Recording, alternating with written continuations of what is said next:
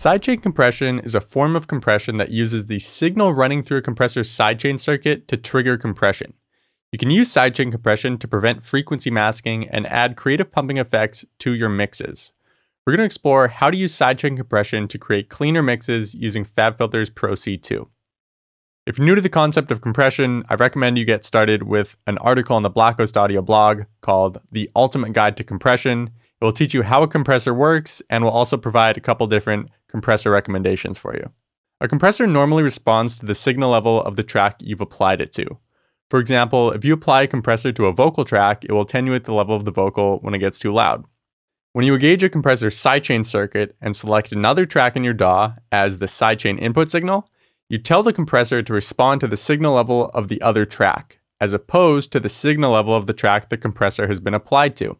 If you apply a compressor to your bass track and set the kick track as the compressor's sidechain input signal, the compressor will apply gain reduction to the bass track every time the kick plays. Don't overthink this concept, it really is quite simple. When a compressor has its sidechain circuit engaged, the sidechain input signal triggers the compressor. To be clear, compression is not applied to the sidechain input signal. Just like a compressor being used normally, a compressor responding to an external sidechain input signal will still compress the track you applied the compressor to. The way you go about routing audio into the FabFilter Pro-C 2's external sidechain input will vary slightly depending on the DAW you're using. In Ableton, it's a rather straightforward 3-step process that's quite similar to how you would apply sidechain compression using stock Ableton effects. If you're using Cubase, Logic Pro, or Pro Tools, you can use this guide to set up an external input. Once you've done this, skip ahead to step 2. Step 1 is setting up an external input. Apply the FabFilter Pro-C 2 to the track that you want to apply gain reduction to. If you're trying to prevent your bass from masking your kick, apply the compressor to your bass track. Select your kick track from the sidechain drop-down menu, and then open the FabFilter Pro-C 2 and click the Sidechain button at the bottom of the user interface. This will open the compressor's sidechain section. When you click the external button, it tells the Pro-C 2 to respond to the external source that you set up. Now, when you engage playback, the compressor will apply gain reduction to your bass track based on the signal level of your kick track. One of the great things about the Pro-C 2 is that it's extremely visual, so you can see gain reduction being applied. There are a few settings you should tweak to get the most out of your sidechain compressor.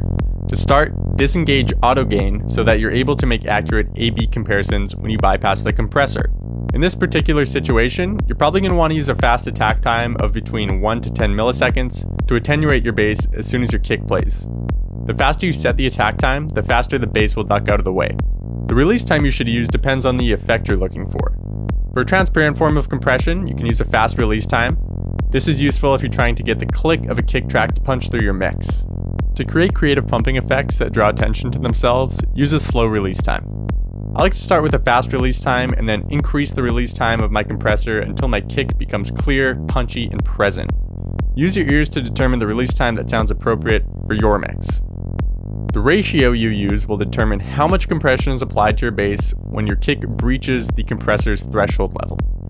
I usually find that using a ratio of 2:1 works well when subtlety is key, whereas a ratio of 4:1 works better for more aggressive applications. Drastic pumping effects can be achieved using a ratio of 10:1 or higher.